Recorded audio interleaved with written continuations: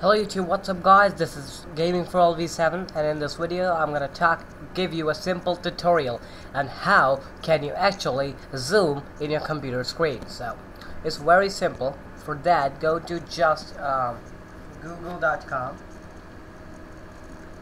and it's a very simple process, I'm telling you, because it's the most easy thing to do, but I didn't have any other software till now for this kind of thing. So when you go to Google, type zoom it. So type zoom it, and you will get the first link. When you open your first link, you will get a download option of the software, and it will like go here. When you download that file, you get I'll show you what the file you will get.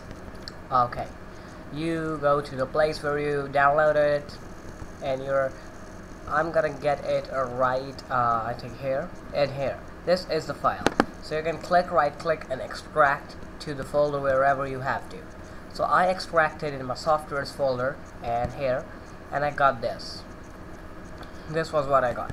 So if I open it now, I open the software, and how it goes about it, it's very easy to do. So I'll just minimize this and go here.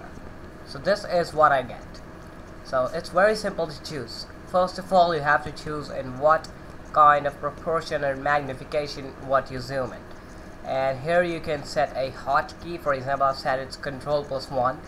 Now this is called live zoom. Live zoom mode is supported only on Windows Vista and higher, where Windows Update show while zoomed. It is only available for Vista and 7 and 8, not in XP, but I'm using XP, so you can see this not giving the option to choose any live zoom toggle. So here is a draw key where you can choose a key. For example, I use Control+2, and I just can draw when I zoom, so that can be a great thing. A type lets it remain like that, and break remain it like that. Now this is the most important thing, and this is the most important part. Control+1, and now I can choose. For example, I choose 1.5, and then I can click OK. And now if I go to this page and I click Control+1, I zoom my screen in, and you can see that I'm zoomed in, but you can see pixels are showing up, and that depends on your computer screen. And how is in HD, it will not show any pixels. Mine's 480, so it's showing a little bit of pixels because zoom in a lot of it.